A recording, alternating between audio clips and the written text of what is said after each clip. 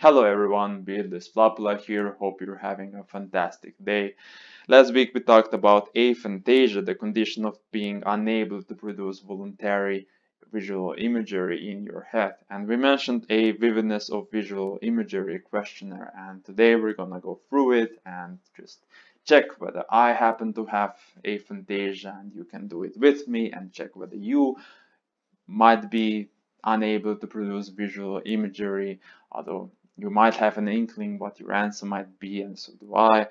But it's just it might be of value to just go through the questionnaire, see exactly where we stand in regards to the capacity to produce voluntary visual imagery. Of course, it's a spectrum, so on one end you have aphantasia, the complete inability to produce any sort of visual imagery in your head, but then on the other spectrum we have, a very vivid visual imagination, and of course each one of us falls on some end.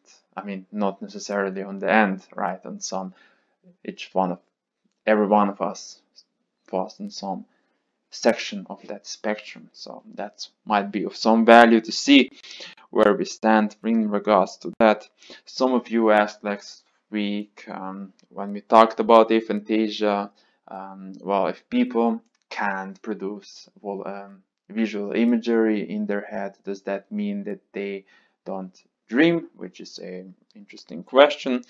So I looked a bit into it, and yeah, it seems to be a popular question amongst people. And what's here to note, I think, is the fact that, well, in the paper we mentioned last week, aphantasia was characterized as only something that involves voluntary visualizations, and the people who participated in the study, they were still able to have involuntary visualizations, which include dreams.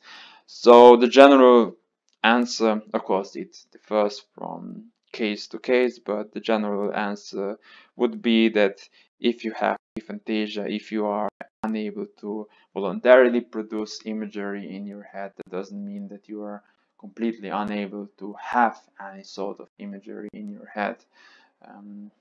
You can still have very vivid dreams, according to what people who have aphantasia at least report to be the case. So anyways, this is the questionnaire. First question. Think of some relative or friend whom you frequently see, but who is not with you at present, and consider carefully the picture that comes before your mind's eye. The exact contours of face, head, shoulders, and body.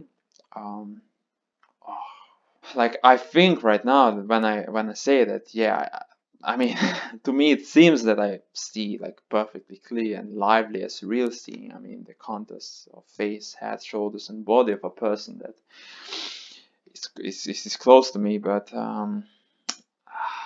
do I really? I mean, how precise, how reliable is that metacognition that is going on, right? So this questionnaire relies completely on self-assertion, completely on what you are self-able to cognize that's going on in your brain. And yeah, I mean, that comes with its shortages.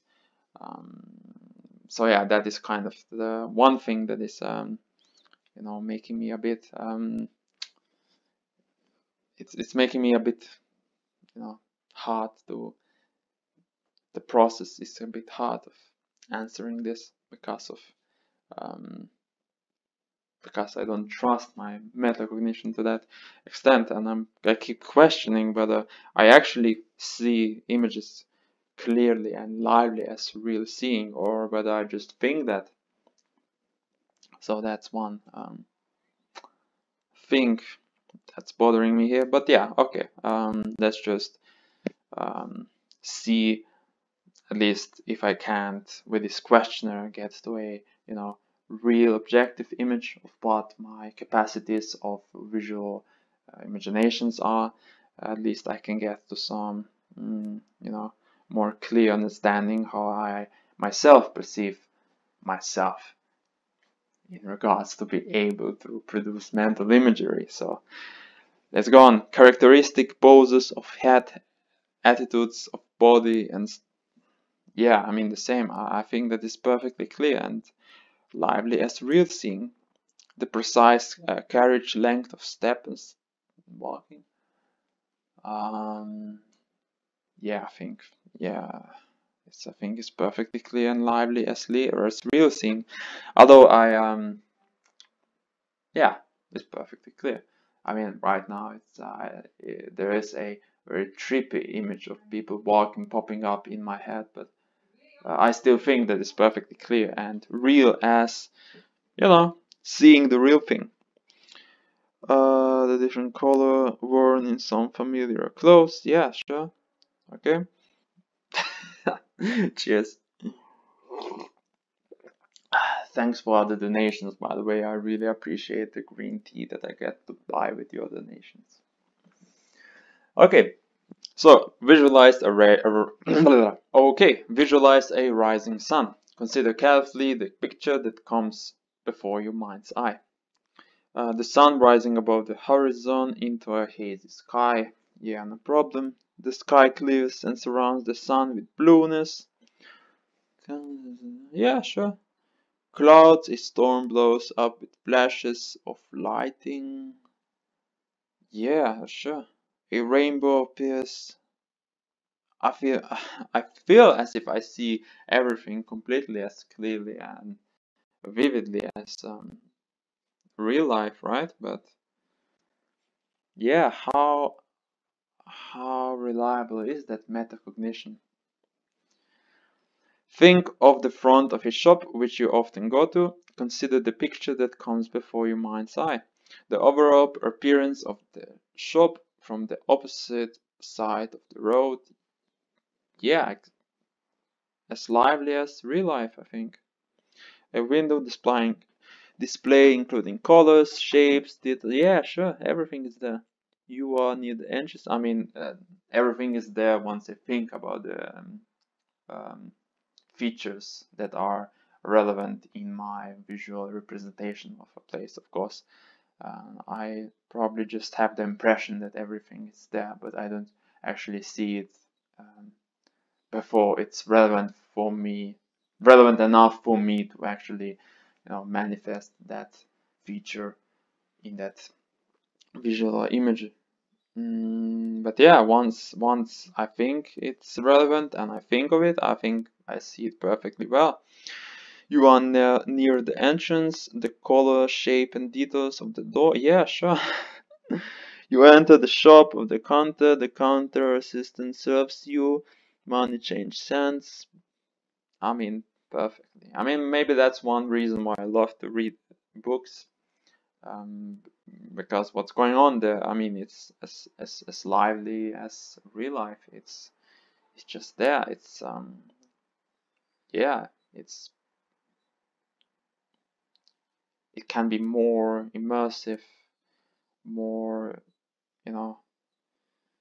the images that I sometimes see when I read books, they are more cinematic than anything I've seen in cinema. Sometimes it seems like.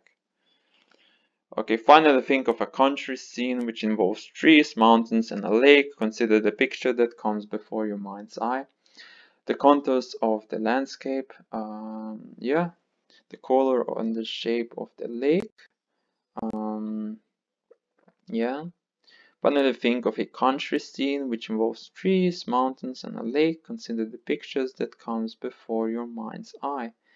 Yeah, well, when I consider the picture, it's perfectly lively as real seeing. A strong wind blows on the trees on the lake, causing reflections in the water. Oh, nice. Yeah, let me know in the comments, how did you answer this question?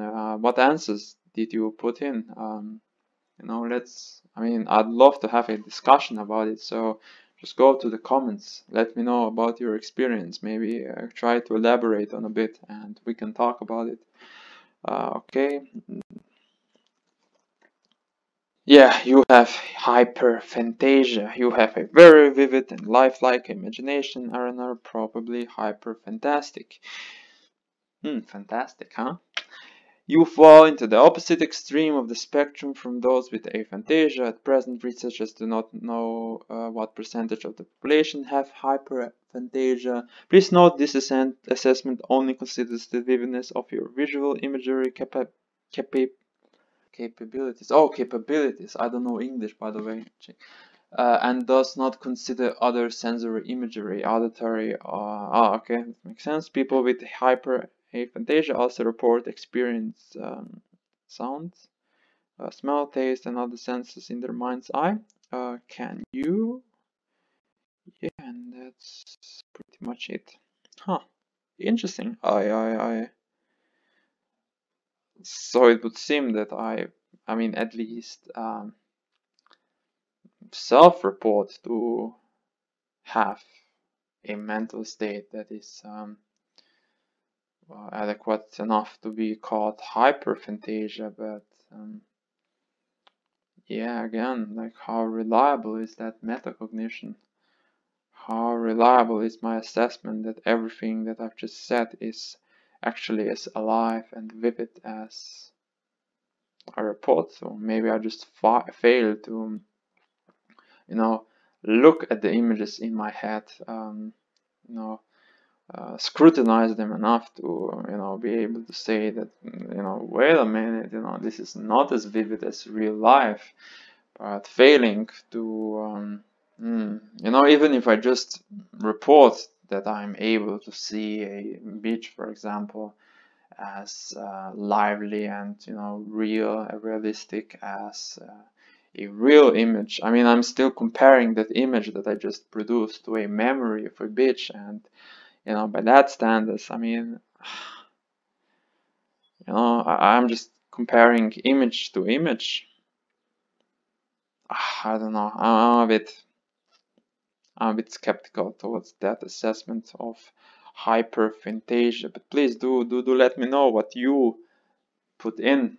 Like, what answers did you, you know, give? You know, and I don't know. How did you figure out? Like, how do you know? How do you?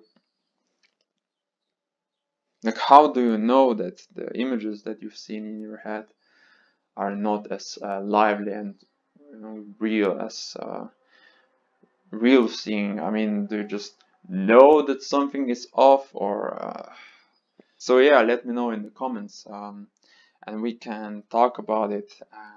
And next week I will bring on a friend that does report to have a quite poor capacity to voluntarily produce images in his head. So we'll try to, you know, maybe that's where we get some answers. Maybe he even has some sort of aphantasia. So stay tuned for that. Okay, that's it for now. Yeah, take care. Have a nice day. And yeah, maybe pay some attention to how you perceive the world and how it compares to your visual, you know, impressions that you form in the absence of stimuli, let's say. Okay, bye.